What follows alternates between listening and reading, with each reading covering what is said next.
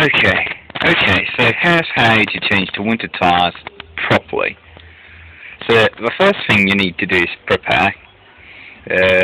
You need to wait until the weather gets so bad that you almost skid off the road at least once. If you go twice, that's okay too. Then you need to wait a few days.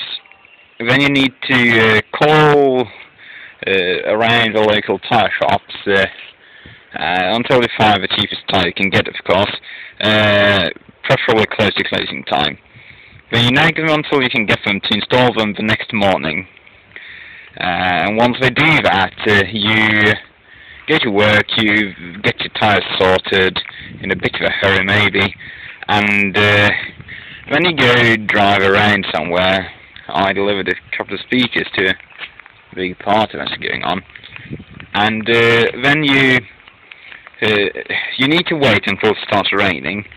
If it's not raining, you can't change your tyres properly. But it's raining now and it's okay. And I'm just wearing my normal office clothes, so that's another plus.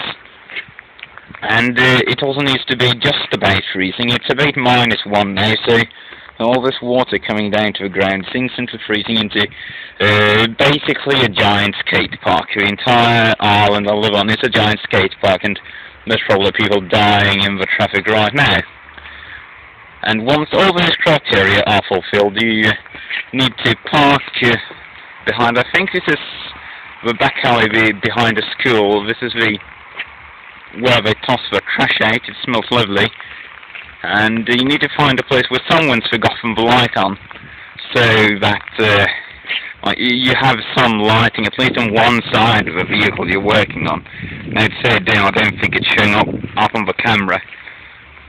But when you've got that, you get out, you use the toolkit included with your vehicle to change the tyres, and you do them one at a time. Use the predefined jacking points as defined by your vehicle user manual to the best of your extent while you are freezing your hands off, of course.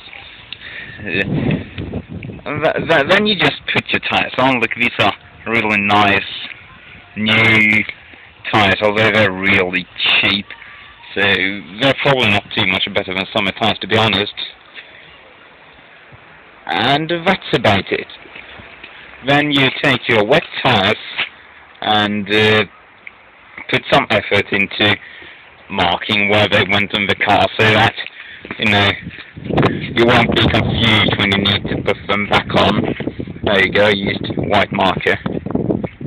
And then you're done. Then you can wait until the party's done, so you can take the species back to a renting place and be on your way. Thank you for watching. Cheerio.